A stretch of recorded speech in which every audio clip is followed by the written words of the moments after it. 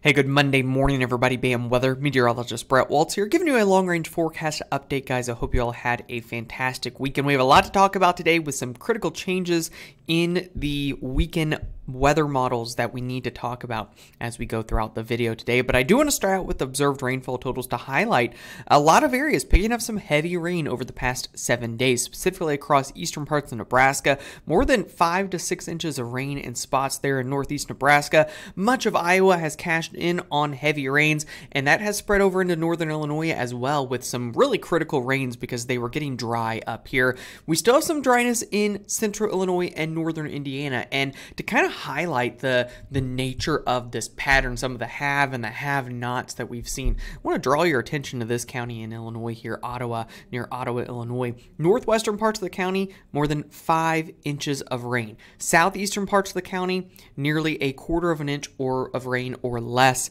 Just a huge divide in some of these locations in terms of somebody getting in a lot of rain and somebody just down the road getting missed out and probably really feeling the effects of that with the hotter and drier pattern that has been in place. Areas that have been a little bit more widespread with missing out.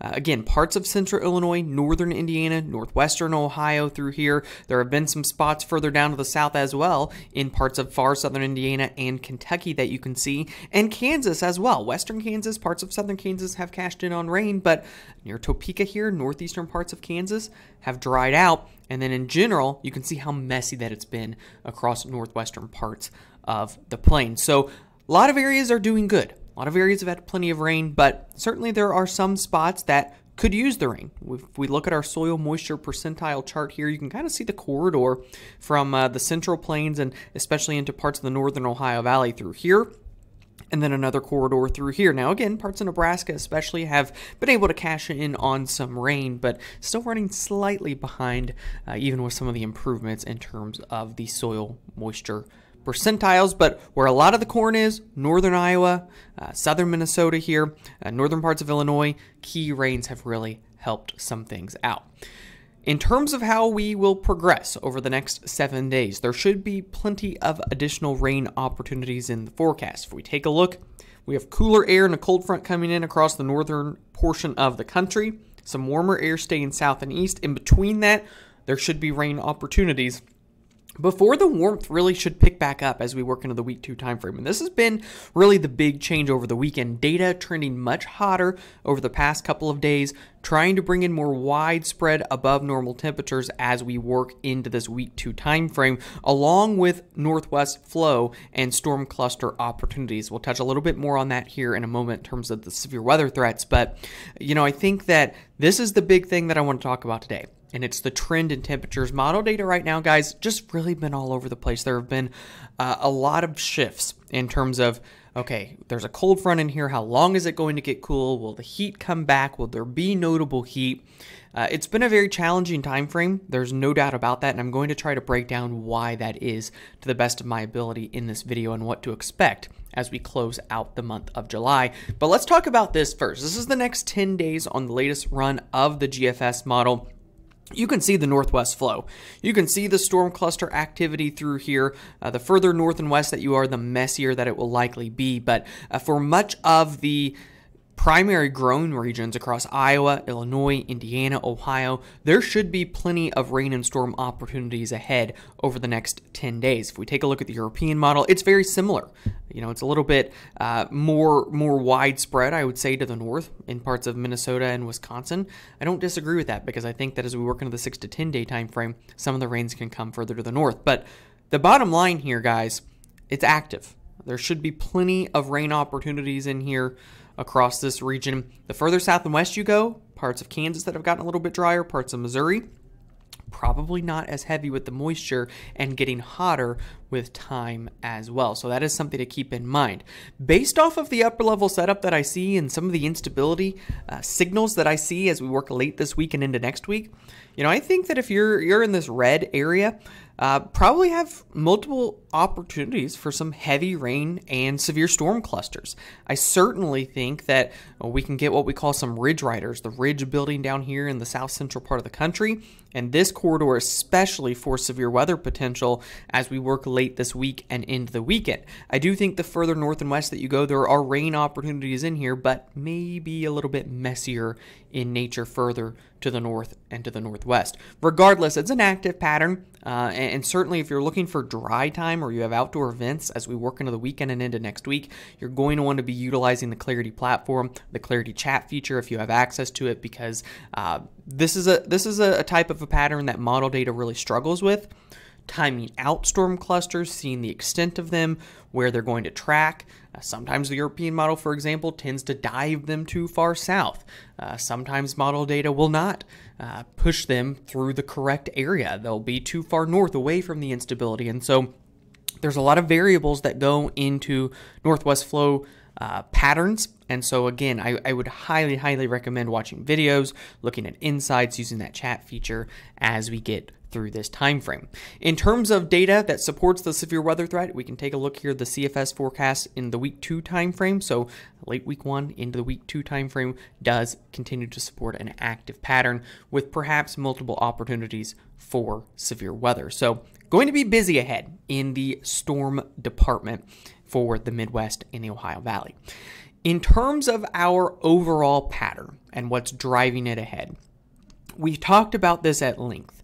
You know, the data has gone back and forth a little bit with the MJO, but I would say since last week it's been pretty consistent. In the short term, moving through MJO phase 5, and then as we get into the week 2 time frame, we should be feeling the influences of MJO phase 6. Here's a look at MJO phase 5. We still have our negative AAM in place for the time being. Zoom that out so it's a little bit easier to see for you all. Favors warmth in the east, some cooler air in the western plains, warmth in the Pacific Northwest. We take a look at the EPS forecast the next 5 days. All things considered, it matches up pretty darn close. You know, I would say that for an analog, it matches up pretty good as a whole for the next 5 days. So this was the EPS forecast last week. This was its 11 to 15 day forecast. You say, okay, well, MJO phase 6, that's a cooler phase here, guys. We can see that correlating, and so we should have a cooler shot of air.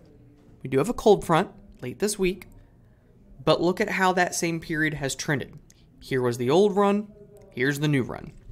So, for whatever reason, model data, which was trying to see the MJO phase 6 influence of some cooler air, has backed off on that big time. In fact, now it's hotter than normal, especially for the Central Plains and the Ohio Valley. So what has happened? What has changed? We're going to be in MJO phase 6. You can see that right here, but model data not picking up on the signal. I attribute a lot of that, in addition to messy upper level lows that I think have been really wreaking havoc with the model data. I attribute a lot of this trend to what's going on in the Western Pacific. We can see some recurves, which has favored some of the cold front signals that were in there. They're very weak. What has now started to show up is a stronger signal for a tropical system, probably a typhoon, moving westward towards China and Taiwan later this week. Why is that important? Well, when you move these tropical systems west, it tends to pump up a ridge of high pressure over Asia, which then correlates to the United States. It affects the whole jet stream. It affects the whole pattern working towards the United States. Ultimately, 9 times out of 10, this is a heat signal compared to a recurve, which is a cooler signal. And so this is what I think is happening in the extended range. I also think that there's the potential that, you know, did we give up on our negative AAM driven heat a little bit too fast? If you look at the last 14 days, it's been hotter than normal for much of the country outside of Texas, especially in the Ohio Valley and the Northeast. If you look at the correlation for the weaker than normal global winds, looks a lot like what we've been experiencing as of late. And so perhaps we gave up on the hotter idea, at least in the Eastern Belt, a little bit too fast from this. Because, you know, if we look at our global wind observations, we started getting hot about 2 or 3 weeks after we started to drop the global winds, and we reached our lowest state end of June, start of July. That would favor right into the upcoming week 2 time frame for a heat wave. And again, that was the original idea, and that's what the data is trying to see. You look at the EPS here, it's trying to see the hotter forecast, especially across the Central Plains and the Ohio Valley. And so, you know, it's been a little bit of a whirlwind, guys. I'll admit it. It's been a frustrating pattern, a lot of variables, a lot of moving pieces, but I don't really see enough support for the cool MJO idea, and certainly almost all the data is hot in week 2 to not indicate that it's going to get hotter again late in July. I will mention that if there's a risk, one of two things: MJO turning a little bit stronger, cooler risk in here. If that western typhoon does not move towards China, does not materialize, that's a cooler risk as well. But right now, leaning more towards the warm solution. From a precipitation perspective, here's month-to-date precipitation compared to normal. You can see the heavy corridor of rain across, again, critical areas: Iowa, northern Illinois, eastern Nebraska. Where it's been a little bit drier, guys, parts of Kansas, parts of the Ohio Valley, parts of the Northwest Plains.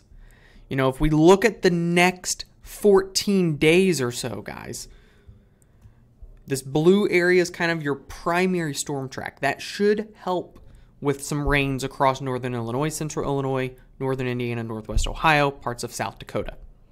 Where I think there's a little bit more uncertainty are these black circled areas.